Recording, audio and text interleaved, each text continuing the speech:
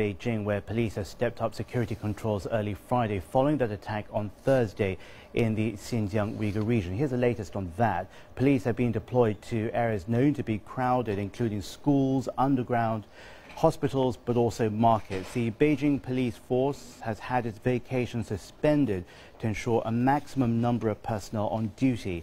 Meanwhile, the foreign ministry says the perpetrators of the attack on Thursday, which killed 31 people in Urumqi, appear to have been influenced by what it called terrorist groups outside of China. The attack unfolded early Thursday. Two vehicles ploughed into a crowd at a bustling market before setting off explosive devices. Meng Jianzhu, the Politburo member who oversees law enforcement, has promised to crack down hard on terrorism.